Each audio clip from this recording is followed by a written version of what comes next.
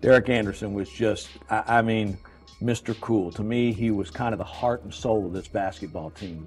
When you talk about players that had it, Derek Anderson had it, which he did struggle to maximize, but he also struggled with injuries. Yet he made the most out of what he had, as he entered the NBA having already torn both ACLs and was still able to outjump 95% of the league. Anderson is probably most remembered for his days in college, where he joined the Kentucky Wildcats as a junior transfer and helped them to the '96 NCAA championship before tearing his ACL as a senior. But that didn't stop him from being drafted in the first round and being handpicked by Michael Jordan to represent his new brand. He had the talent to be incredible on offense, but it didn't always come with good decision making and shot selection. Yet he still had the ability to score at all three levels, and was a good passer on top of that. And before his knees fully caught up to him, he could be a solid two-way player, as he had active hands and quick reflexes, allowing him to force a lot of turnovers. At times, he's been painted as greedy or having attitude issues, but Derek Anderson has overcome more than most, and his whole story shows just how great of a person he is. And lasting over a decade in the NBA after what he went through in college only makes you wonder how good he would have been without the injuries. Let's jog your memory. A Louisville, Kentucky native, Derek Anderson has a life story that's hard to believe. At around 10 years old, Anderson was abandoned by both parents and spent the next few years homeless, until moving in with his aunt and uncle. He lost his half-sister to senseless violence and almost lost his own life in a fight. Then, at just 14 years old, he became a father. So Anderson spent his high school years caring for a child, yet still dominating on the basketball court. And perhaps even more impressive is that he became one of the nation's top players without the prestigious summer basketball camps, as even though he would be invited to them, his summers were spent working so that he could provide for his son, who he would gain solo custody of when he was just 15, which speaks just as much to his character as it does to him as a player. Anderson attended Doss High School, where he would be a 4-year starter. He would play point guard for the Dragons and help lead them to a combined 94 and 35 record during his time there, with his senior season being his best, as he averaged 24 points, 9.7 rebounds, and 3.2 assists per game, while shooting 58% from the field and 62% from deep, leading Doss to a 29-4 record. Anderson's senior year would see him named a Kentucky All-Star, as well as finish as runner-up for Kentucky Player of the Year. Anderson would say that he was set to commit to Louisville until he heard that head coach Denny Crum was intending to redshirt the entire freshman class. And when Anderson tried to call Crum, he couldn't get through, but then he got a call from someone else. Head coach Randy Ayers at Ohio State, who would drive 3 hours to see Anderson and offer him a scholarship to fill in for Buckeyes star swingman Jim Jackson, who had decided to enter the '92 draft, and Anderson would accept. The loss of Jackson was a big hit to a Buckeyes team coming off an Elite Eight appearance, but they still featured junior forward Lawrence Funderburk and junior guard Jamie Skelton. And although Anderson wouldn't be a starter for the team, he was getting nearly 27 minutes per game. He would appear in 22 of the Buckeyes' 28 games and would still start 8 of them. As the freshman, Anderson would be one of 3 Buckeyes to average double figures, while also finishing as the team's second leading distributor and third leading rebounder. And on top of this, he was a defensive pest, leading the team with 2 steals per game, which was the 4th highest mark in the Big Ten. The Buckeyes without Jackson had their struggles, as they would score nearly 10 less points per game. They would start the year 4-0, and after 11 games were 9-2, but then they would lose 6 straight and wouldn't be able to regain their footing, finishing the year at 15-13. But this would include a huge upset over number 1 ranked Indiana, when the Buckeyes were able to force overtime, then defeat the Hoosiers in the extra period to hand them one of their 3 regular season losses. But at 15-13, the Buckeyes would only get an NIT invitation, where they would lose to Miami of Ohio in the first round, with Anderson's freshman year seeing him average about 10 points, 3.5 rebounds, and 2.5 assists per game. The '94 Buckeyes were again led by Funderburk and Skelton, but Anderson had been elevated to a full-time starter and had taken a big leap, upping his numbers across the board. Anderson was now the team's second leading scorer and rebounder, while leading the team in assists and steals, again finishing near the top of the conference in that category. Ohio State wasn't having the best year, but it got a lot worse, when after 22 games, Anderson tore the ACL in his left knee, ending his season prematurely, as the Buckeyes finished with a 13-16 record and missed the tournament, as Anderson's sophomore year had seen him average about 15 points, 5 rebounds, and 5 assists per game. But Anderson made a decision after the season, and staying at Ohio State wasn't part of it. Ohio State found themselves in hot water during the summer of '94, as they were ultimately given a 1-year probation due to recruitment violations. And while this was the breaking point, the Ohio State program was just not in a good place overall. So Anderson, who was only hoping to sit out the beginning of the '95 season as he healed, decided to transfer instead and not lose any eligibility, and therefore technically not miss any games, as he would choose Kentucky after being sold on their uptempo style by head coach Rick Pitino, as Anderson would defend his decision to transfer, saying that you could feel things collapsing in on the Buckeyes program, and that he wanted to get out before something bad happened. And he got out at a good time, as '95 would see the Buckeyes turn in the worst record in school history while dealing with multiple arrests and suspensions of players. So after sitting out a year, the '96 season began with Anderson as a member of one of the most stacked college basketball teams of all time, as nearly 2/3 of their roster would end up spending time in the NBA. Anderson would ease into a starting role on the team, as he would start 24 of a possible 36 games this season. But more important was that he would play in all 36 games. With talent like Antoine Walker, Tony Delk, Walter McCarty, and Ron Mercer, there were a lot of mouths to feed, but Kentucky would overwhelm the competition all season as the second highest scoring team in the nation. Understandably, Anderson's numbers had taken a hit from his time at Ohio State, but he was still doing a bit of everything, finishing top 5 on the team in points, rebounds, assists, and steals. And having so much offensive talent on the floor led to Anderson getting a lot of high percentage looks, as he would shoot nearly 51% from the field and would even make 39% of his shots from deep. Kentucky would have a disappointing start to the year, losing just their second game of the season to UMass. But after this, they would start running through teams with little resistance, as they wouldn't return to losing for the remainder of the regular season, going on a 25-game win streak after their UMass loss, with 22 of those wins coming by 12 points or more. They picked up where they left off in the conference tourney, defeating Florida and then Arkansas in blowouts.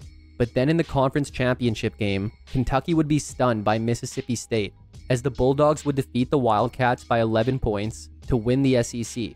But the Wildcats were still one of the nation's top teams at 28-2 and would get a 1 seed entering the NCAA tournament, where they would resume their dominance.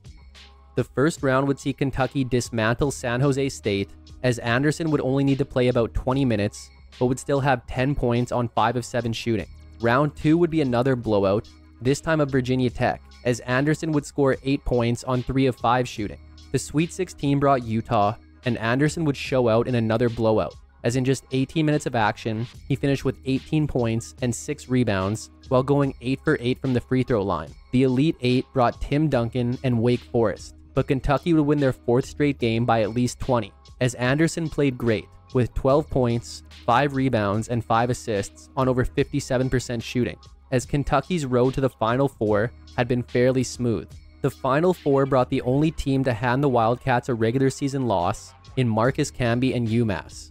And although this was the Wildcats' first close game of the tourney, they still came out on top. Yet Anderson would get into foul trouble and only finish with 6 points, yet would add 5 rebounds and 4 assists. But the Wildcats were in the national championship game and were set to take on Syracuse. Syracuse would hold Kentucky to their lowest point total of the tournament with their 2-3 zone, as the Wildcats shot below 35% for the game. Yet Anderson would be efficient, as in just about 16 minutes of action, he would have 11 points, 4 rebounds, and 3 steals, while shooting 50% from the field and 2 of 3 from deep. And surprisingly, it was Kentucky's defense that propelled them, as they held Syracuse to 67 points while scoring 76 of their own, to win their 6th national championship in school history, and first since 1978, as Anderson's first year as a Wildcat had seen him average about 9.5 points, 3.5 rebounds, and 2.5 assists per game. Kentucky had lost a lot of firepower to the NBA draft, as Walker, Delk, and McCarty were all gone, but a senior Anderson and sophomore Ron Mercer would step in as the team's new dynamic duo, with hopes of repeating in 1997. The Wildcats were still one of the top offensive teams in the nation, and Anderson was a huge part of that, as one of the nation's top scorers and most exciting players, with his signature play as a Wildcat coming in a December 31st game versus Louisville. Rebound transition game, but they have to get under control. How about Derek Anderson again? This would be a game Kentucky would win easily, as this would be their 11th win of a 14-game win streak, as about halfway through the season, they were 14-1. They would lose their next game to Mississippi, then beat Georgia, but their following game versus Auburn had Anderson seeing the worst kind of deja vu. While going for a loose ball, Anderson would suffer a non-contact injury, initially thought to just be a bone bruise, but it was then announced on January 21st to be a torn ACL, this time in his right knee, as Anderson, who at the time was the SEC's leading scorer, was believed to have played his last college game. But the season would go on, with Kentucky winning the conference tournament and again rolling through the NCAA tournament with relative ease, leading up to a Final Four matchup with Minnesota. But more surprising was that Anderson had been cleared to play a little over 3 months after his injury, as he would even say that he was dunking and windmilling in practice leading up to the Minnesota game. However, Wildcats head coach Rick Pitino decided that Anderson should not risk his NBA future and would decide not to play him, but he would give Anderson one last chance to step on the court, as after a second half technical foul on Gophers coach Clem Haskins in what would be a Wildcats win, Pitino sent in Anderson to shoot the free throws, marking his only 2 points of the tourney. Unfortunately, Kentucky would come up just short, as they would lose to Arizona in the final 2 days later, with Anderson's shortened season seeing him average about 17.5 points, 4 rebounds, and 3.5 assists per game. Anderson would declare for the draft after the season, but how bad would teams want a player who tore both ACLs in college? With the 13th pick in the 1997 NBA draft, the Cleveland Cavaliers select Derek Anderson from the University of Kentucky. Even after everything he had been through, Anderson had been taken in the top half of the first round, showing just how highly teams thought of him, and one can only wonder how high he could have gone had he not blown out his knee once, let alone twice, in the past 3 years. But perhaps even more exciting for Anderson was that Michael Jordan was putting together a team of ambassadors for his newly formed Jordan brand, and as Anderson recalls, he would go in for a meeting with who he thought would be Nike executives, but instead would be sitting across from Michael Jordan, who would explain his new brand and ask how Anderson's recovery was coming along. And according to Anderson, Jordan was impressed by his resilience in working back from the injuries and offered him a spot as an inaugural member of Team Jordan. And as Anderson has also explained, he was the one who came up with the idea of making a low-cut version of the Jordan 11, which became the shoe most associated with Anderson. So now the excitement had passed, and it was time for Anderson to join the Cleveland Cavaliers. The Cavs had experienced success throughout the 90s, but never broke through, and now we're transitioning into a new era. They featured good youth with guys like Zydrunas Ilgauskas, Wesley Person, and Brevin Knight, and were led by all-star point guard Terrell Brandon. But then, about a month before the season, the Cavs were involved in a blockbuster trade which saw them ship Brandon away, but receive all-star forward Shawn Kemp in return, giving them a clear start. Anderson would find himself in a sixth-man role for Cleveland. He would actually begin the season as a starter, but after significant shooting struggles over his first 10 games, he was demoted to a bench role, where he would play well. He would hit double figures in 41 games this season, including an April 3rd loss to the Lakers, where he came off the bench to score 30 points on 11 of 15 shooting. Additionally, he would record a 12-point, 14-assist double-double in a November 28th defeat of Charlotte, as he would end up being named second-team All-Rookie. He wouldn't manage a full season, as he was sidelined for all of February, but 66 games wasn't bad for a guy who played more than 22 games in a season just once throughout college. And although the Cavs weren't a great offensive team, they were a great defensive team, and were able to turn in a 47-35 record, which got them a first-round matchup with Indiana. Anderson wouldn't have the best start, as in the first 2 games he was averaging 7 points on a combined 3 of 10 shooting, with 7 total turnovers, as Cleveland fell behind 0-2. Then Game 3 would see him go for an improved 11, 5, and 5 in a Cavs win. Yet Game 4 was his best, as he finished with 18 points on 5 of 8 shooting, but Cleveland lost to end their season, as Anderson's rookie year had seen him average about 11.5 points, 3 rebounds, and 3.5 assists per game. The 99 Cavs took a step back. Kemp would play well this season, but the lockout over the summer marked the beginning of his unfortunate decline, and a foot injury would limit Ilgauskas to just 5 games this year. Anderson put together a solid season for the Cavs. It wasn't spectacular, but he was still effective. yet he would only manage 38 games and really struggled with his shooting, as he shot below 40% for the season. He would, however, start in 13 games and play well in those games, calling on his point guard skills and averaging over 6 assists, as he would be the team's second leading distributor on the season. He would still hit double figures in 22 games and record 2 double-doubles, which included a 28-point, 10-assist performance in a February 22nd loss to Philadelphia. And at the very least, Anderson was a highlight machine for the Cavs, producing many huge dunks and acrobatic layups. But a beat-up Cavs team would only manage a 22-28 record and miss the playoffs, as year 2 had seen Anderson average about 11 points, 3 rebounds, and 4 assists per game. But after just 2 seasons, the Cavs would decide that Anderson wasn't part of their long-term plans. In early August, Anderson was included in a package to the Clippers, as a 25-year-old Anderson was joining one of the league's youngest teams. The Clippers already featured forward Maurice Taylor and former #1 overall pick Michael Olowokandi. Additionally, they had just selected Lamar Odom 4th overall in the draft, as they were a team full of potential. With a larger role as a full-time starter, Anderson would turn in the best season of his career. He would finish second on the team in scoring at a career-high 16.9 points per game, while shooting a less than stellar, but still career-high 43.8% from the field, while also leading the team in steals. But injuries continued to follow Anderson wherever he went, as he would suffer an early season concussion and miss half of December with an ankle injury. But in the games he did play, he would hit double figures in 51 of them, including his career high of 35 points in a January 27th loss to Dallas. Additionally, he would record a double-double and his first career triple-double in a December 6th loss to Miami, when he had 16 points, 10 rebounds, and 12 assists. But Anderson had gone from bad to worse, as the Clippers were at the bottom of the league on both ends of the ball, as they finished the year at 15-67, with Anderson's season seeing him average about 17 points, 4 rebounds, and 3.5 assists per game. But another change was coming for Anderson. A free agent, Anderson wanted out of LA, but was hoping the Clippers would orchestrate a sign-and-trade so he could receive a larger payday.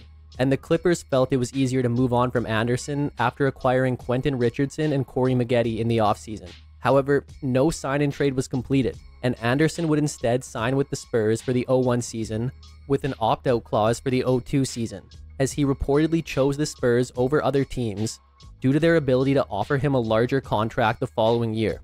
The Spurs were an established team, winning a title in '99. They were led by their twin towers of David Robinson and Tim Duncan, and were looking for a wing scoring presence to take over for Sean Elliott, who had missed nearly all of last season recovering from a kidney transplant, and would play his final season this year. And Anderson would find his groove with the Spurs, becoming their second leading scorer while averaging career highs in rebounding and steals.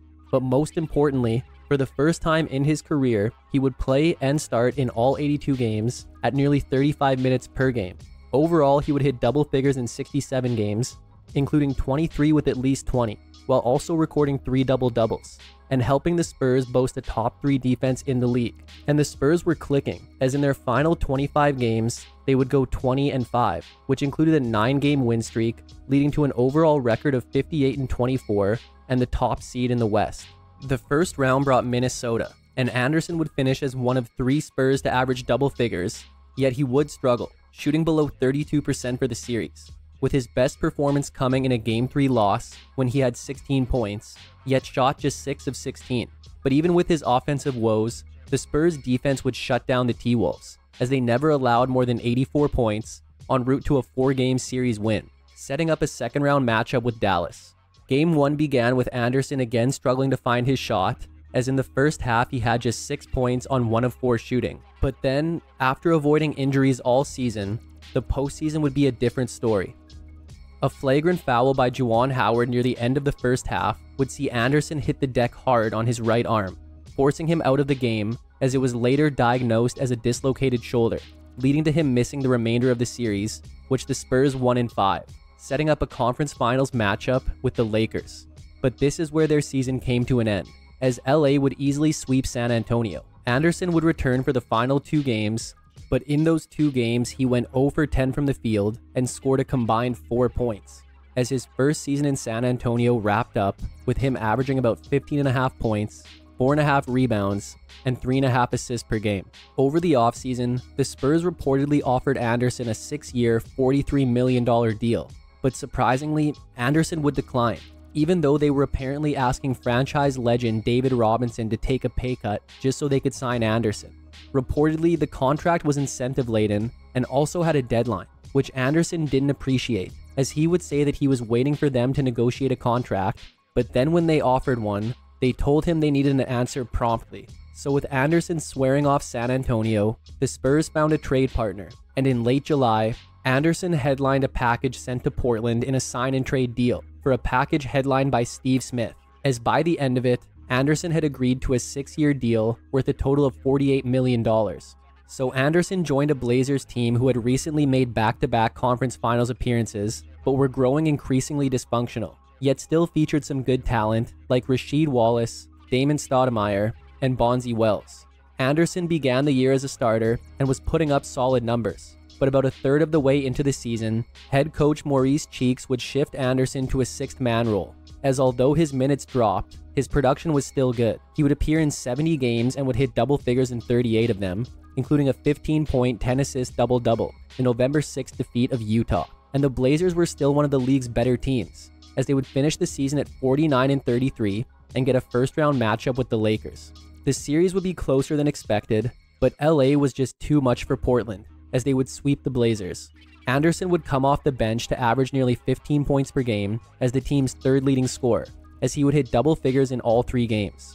Game 1 was the best postseason game of his career, as he went for 22 points on 8 of 14 shooting. He would cool down in Game 2 with 10 points and 3 assists, but did go 6 of 6 from the line. Then Game 3 saw him put up 12 points and 3 assists, yet shoot just 3 of 12 from the field, as Anderson's first season as a Blazer had seen him average about 11 points, 2.5 rebounds, and 3 assists per game. Anderson would be promoted to a full-time starter in 2003, as he would start all 76 games that he appeared in, and finish as the team's 3rd leading scorer. Additionally, with Stoudemire missing 23 games this year, Anderson was able to get some opportunities to show his passing ability, as his 4.3 assists per game would be 2nd on the team and a then-career high. Overall, Anderson would hit double figures in 56 games, including 14 with at least 20 and 2 double-doubles, with December being his best month of the season, as both of his double-doubles came during this month, as well as a December 21st game which saw Anderson go for 27 points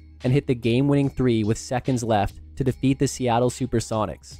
And in a bit of a surprise, the Blazers put together a 50-win season, and this time would face Dallas in round 1.